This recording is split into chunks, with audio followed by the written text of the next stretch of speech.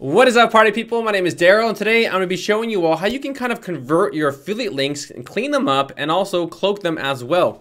Now, those of you who are in the WordPress community, you might be kind of venturing off looking at affiliate marketing. You might want to offer services for your clients, such as hosting services. And you've noticed that people have this really nice, their domain dash product. And when someone clicks on that link, it takes them to their affiliate or their web page or wherever you want to redirect them to. So right here, I have darrelwilson.com/divi. Now I'm an affiliate for Elegant Themes, and when I type in that right there, you can see that it takes them directly here. And if someone purchases the product, I would make a commission. So I'm going to go ahead and show you all how we can do this on your website using WordPress. In fact, we're going to be using the same exact plugin and system that I use for this as well. Now, there's various companies out there. There's Commission Junction, there's ClickBank, there's ShareASale, and there's tons of stuff you can promote. Just simply grab one and pick one, and a product that you trust, though. All right, don't just grab any product, All right, so let's go ahead and go to my WordPress dashboard, and I'll be showing you how you can create an affiliate link, and I'll be using an affiliate link right here from my personal account on ShareASale. All right. So over here under plugins, click on add new. And the one that I personally use on all of my affiliate links is Pretty Links. So right here we have Pretty Links. And it should be popping up really quickly. And there you go. So Short Links by Pretty Links, the best WordPress link tracking plugin. Now you can also use other ones. I mean, there's Thirsty Affiliates, but I don't like it. I like Pretty Links. That's what we're doing today. We're using Pretty Links. All right, so go ahead and activate that and install and activate it. And once you do that, you'll see on the bottom left right here, you have Pretty Links. So right here, you can click on, or for new beginners, you click on Add New Link right there. All right.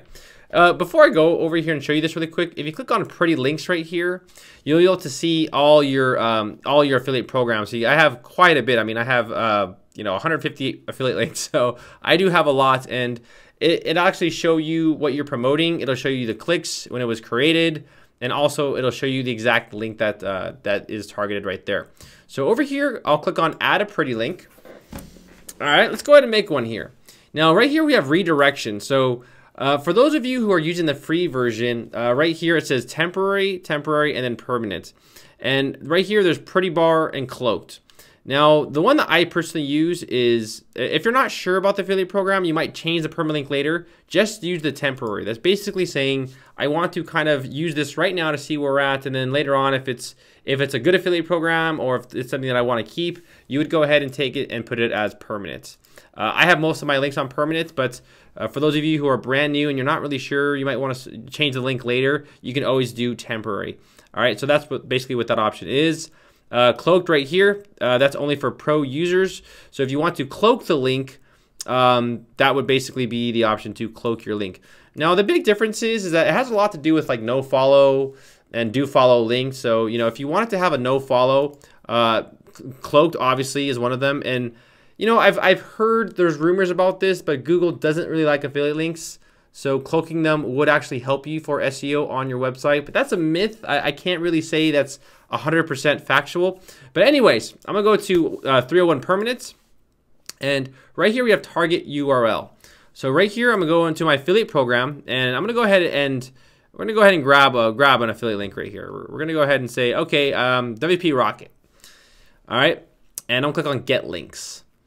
So whatever program you're joining, whatever one it's joining or whatever one you're using, every dashboard is going to be different, obviously. So right here, I'm going to go to Get HTML Code, and then right here, Select URL Only.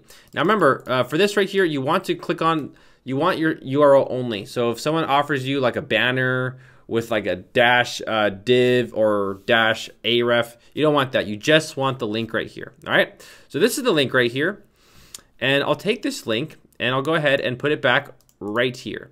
So right now I'm saying this is where I want people to go. This is where people will land. Now, what do you want to call this pretty link? Well, this right here is WP Rocket. So maybe something like, dash WP Rocket. Something like that. Something that relates to the product, right? Here you can give it a title, and you can also give it notes as well, where you can, just learn more about the product, or you want to leave something for yourself.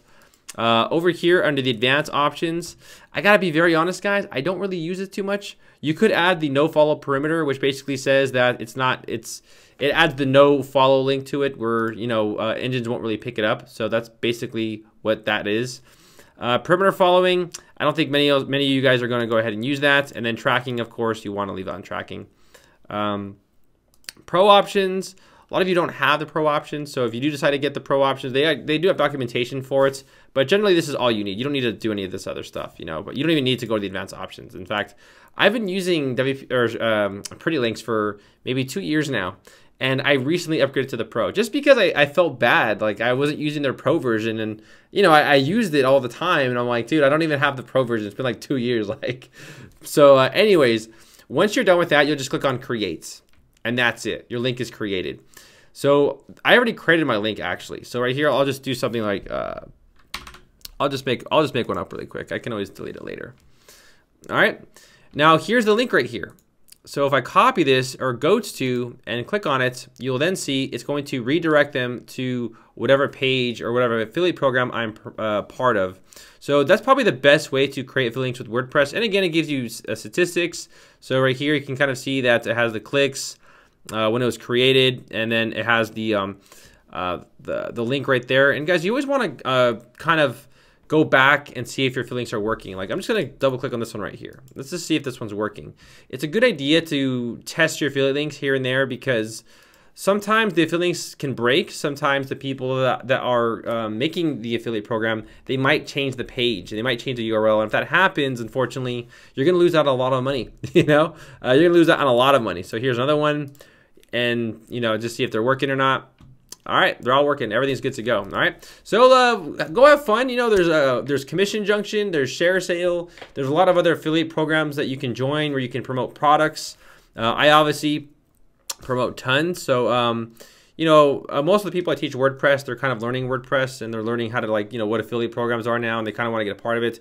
This is what I use and what I recommend to everyone. So I hope this video was helpful. Let me know in the comments if you want to know anything else about affiliate programs or what's the best one, or anything that you've come across that you want to go ahead and let me know. All right. So I will see you all in the next video.